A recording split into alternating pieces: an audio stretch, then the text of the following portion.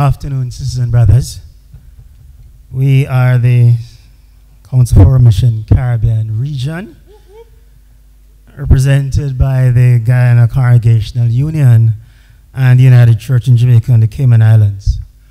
Although we are but two, our reach expands beyond that, as along with our partners in the Caribbean and North America Committee, Council on Mission, CANACOM, we extend to the wider regions of the Caribbean, which is French, Dutch, Spanish, and English. CANACOM is in Grenada, Trinidad and Tobago, Curacao, Suriname, Cuba, Guyana, and Jamaica. We want to share with you some of what our churches are doing in the Caribbean region. We have a few videos that will highlight different aspects of the work of the church. This is our story.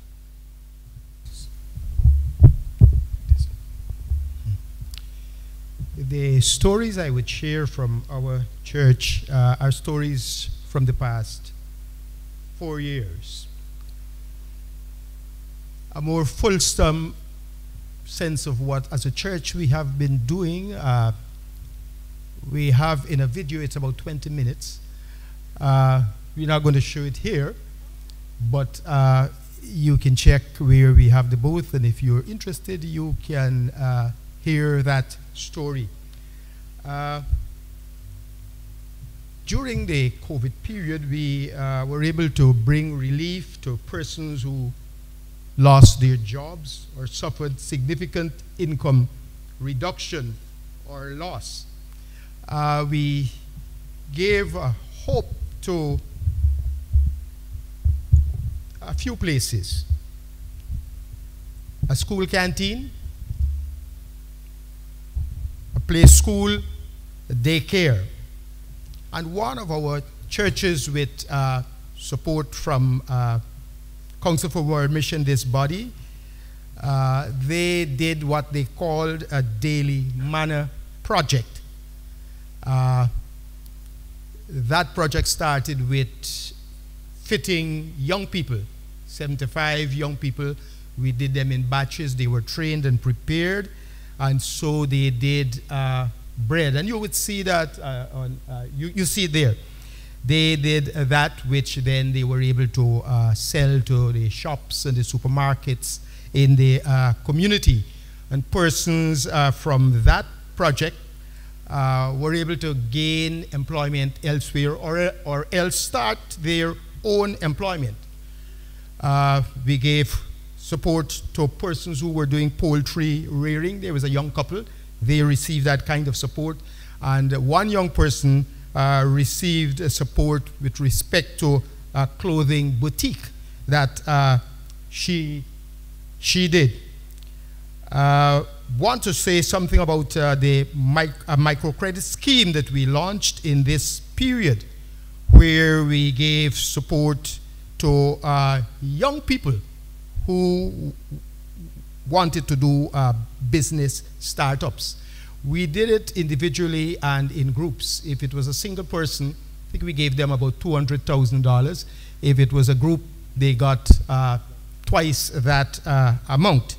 And so they were able to do their businesses and so on. And we intended to be a revolving scheme so that many persons could get help. And it is going pretty okay. Some people have already repaid. Others are still in the process of doing so.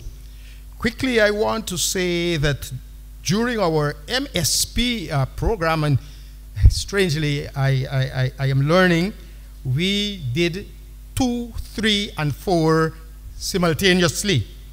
And through that, we did training for all levels of the church: leaders, ministers, pastors, secretaries, treasurers, children, and we were able to develop a child policy in that regard. Anybody who's going to work with children in our churches, then they would have to be trained and follow the policy. We did stuff for youth, for young adults, for women and men. And in this regard, the women and men came together and they started a literacy project which targeted some children from in one area, in primary school, I think it was. And then we did the seniors club, of which my sister Doreen will quickly say a few words. So Doreen, can you come and share that idea, that particular project that we did with the seniors? Okay. Who are we? We are the Golden Boys and Girls Elderly Club, which was launched on the 4th of December, 2022. Now, after doing a survey of an area on the west bank of the Demerara, it was decided that our seniors were not catered for. They were left out. And so, in order to create a space for them, this facility, this group was launched. And the primary objective of this group is to create a space and opportunity for individuals 65 years and older from communities between the two flood to potential to engage in social activities, facilitate access to information, and promote best practices for improving the well-being of seniors. Now we have a mission statement, and that mission statement states to provide opportunities for empowerment of senior citizens for them to live active, healthy, and fulfilling lives. Thank you, Yep.